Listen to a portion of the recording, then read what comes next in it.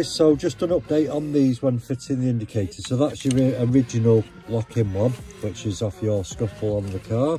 So when you take that out, you're only going to remove the glass portion of the bulb, as you can see there. That's the bit that comes out. And then once you've done that, you can fit the spade back into that one. Make sure it's pushed in nice and securely, like that. So once you've got the spade in and it's nice and secure, obviously you've got to twist these wires so they go back inside. Now on the old one, they have a lock in them, as you can see there, whereas these ones are just basically a push fit tube. So quite securely, you've got to get that